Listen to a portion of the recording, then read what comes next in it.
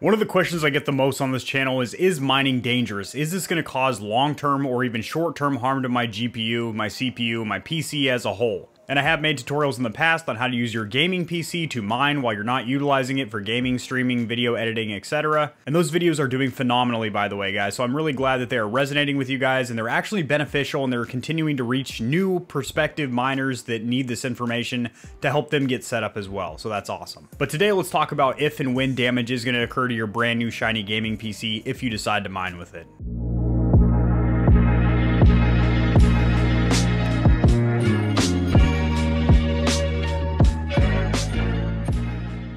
Alright, so to answer your guys' question right up front, much like overclocking your PC or throwing a bunch of mods on your car, if you do it incorrectly, yes, it is going to cause damage. However, if you are tuned correctly, this applies to the car analogy as well, you're going to be just fine in the long term. Now, it might take a little bit of life off of the back end of your card, a few months or even a few years off of the end of the life cycle of the card. However, by then you probably would have traded it in, sold it, and upgraded your PC anyway, because you might have gone from 10 years of life down to 8 or 7. And me personally, I would rather get heavy, strong use out of my PC, you know, the best gaming performance, the best mining performance, right up front by doing things like overclocking, knowing that I'm probably not going to have the CPU or GPU when those errors occur anyway. Also, if you properly undervolt and overclock your card, so basically you're reducing the power output to about 65%, or you have good thermals, good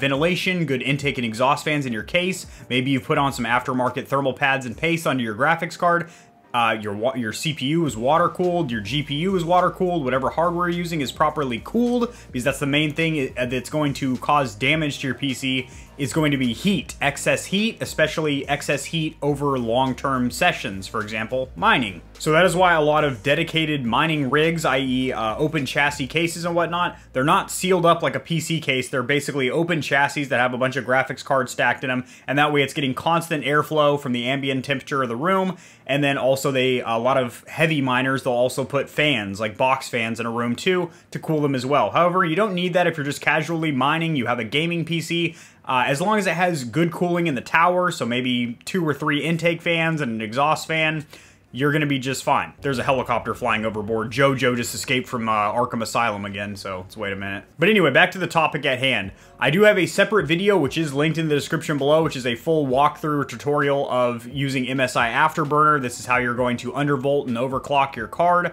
When I say undervolt and underclock, you're reducing the power output, which is, again, going to do a couple things. Reduce your heat, increase the long-term longevity of your card, and also increase your profitability because you're utilizing less power from the wall socket. And in turn, you know, that's your main factor there is your electrical cost. And unless you're solar, then that's not really an issue. And then overclock. Depending on the algorithm that you're on, most of them, you're most likely going to turn down your core clock and increase your memory clock. For example, my personal settings, because I focus on mining Ethereum through the Dagger Hashimoto algorithm, I am negative 300 megahertz on the core clock of my GPU, 3080, and plus 1200 megahertz on the VRAM, or the video memory. And my power output's at 65%. And that generally nets me between 90 and 95 mega hash pretty consistently. Sometimes it dips into the high 80s, sometimes it spikes into the hundreds, but generally, when I check on my phone app or on my PC app, I'm right there at about 95. Which, as of now, over the last couple months, has consistently been about $9 to $10 a day in profit if I were to be mining 24 hours a day, but I don't. I mine about 14 to 16 hours a day because I utilize my PC for gaming, streaming, 4K video editing. It's the workhorse of the YouTube channel, but also, when I'm sleeping, when I'm at my day job, when I'm not using my PC, I'm playing the PS5 or Xbox Series in that room, then she's mining in here. The next thing you guys need to consider is what's called the silicon lottery. So not all silicone chips are created equal. You and your buddy might both have a 3080 or an i7 CPU, and they might not be equal to each other. One might have a longer lifespan, and one of them might outperform the other. You might be able to overclock your CPU to 5.1 gigs, and your buddy gets up there to 4.9, and it starts, you know, stuttering on him, and he starts getting hitches in his benchmarks, and he can't reach that speed. It all comes down to PC parts are not very consistent. It's called the silicon lottery, and if you win it, you might have a card that you could mine the titties off of for 10 years and it's still plugging away absolutely fine. For example, my last PC, Trooper 7, which you guys have seen all over this channel, it used to be sitting on the desk right there where the R11 is. I mined with that thing almost daily for 2 years with a 2060 Super GPU. No issues whatsoever. That has since been sold.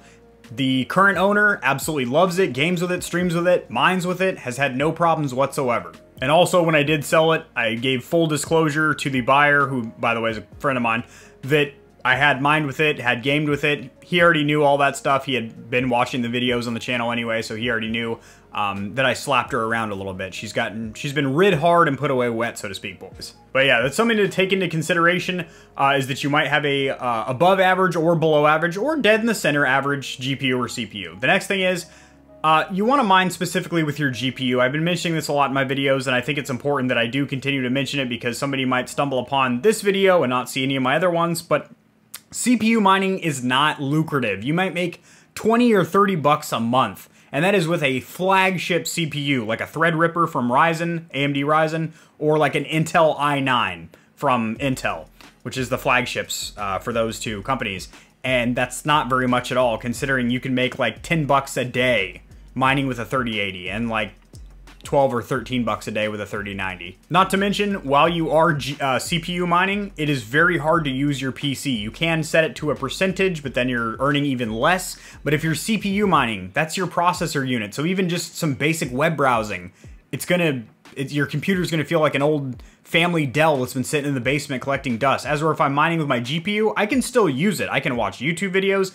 I can do pretty much everything shy of when I want to play a game, because obviously I'm going to need the graphical focus from my GPU. Same thing, video editing. I don't try and video edit in Adobe or anything while I'm mining, because obviously the GPU is being used for mining. But basic web browsing, you can do that GPU mining, not so much CPU mining, and it's not even lucrative. So in summary, basically to tie in all these points, bring everything together, no, it is not going to cause harm to your PC. It might take a little bit of the long-term lifespan, but by then you probably won't even have these components. Now, if you do plan on having these until they absolutely crap out, you're the person that buys a car and you've had the same car for 20 years, it's completely paid off, you got an old 1986 Corolla on the driveway and whatnot, you probably have the same PC you've had forever, and you get one of these brand new shiny graphics card and you plan on either retiring with it or being buried in your coffin with it.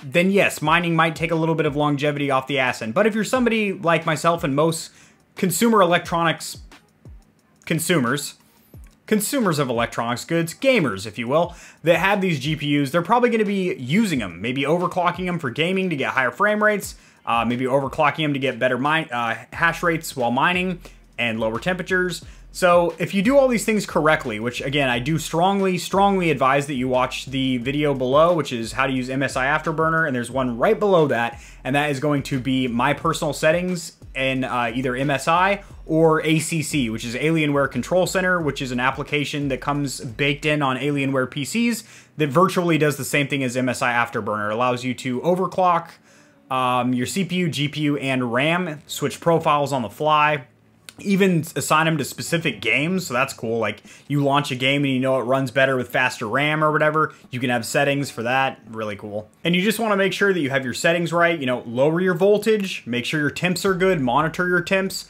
and then also make sure the cooling in your fan, the cooling with your fans in your case is on point. If you're water cooled, that's not a huge issue. I'd still obviously recommend having intake and exhaust fans, but if you have one of those like EVGA water cooled GPUs, you should be good. Or if you manually install a third-party water cooling kit on your GPU, you should be good. If you guys do have any questions, drop them in the comments section below, but make sure that you watch some of my recent videos before, just because I do answer a lot of questions that I have covered like within the same week. Like, I'd understand if it was a video from like a year ago, you probably aren't gonna go dig that through the archives of my channel, but a lot of these questions I have answered probably in like a week or so, and I get asked the same question over and over, and I don't mind answering them at all.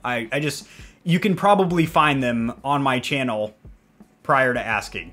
If you enjoyed the video, it answered this long lingering question that you've had, is my PC going to catch on fire and burn my house down while mining? Probably not.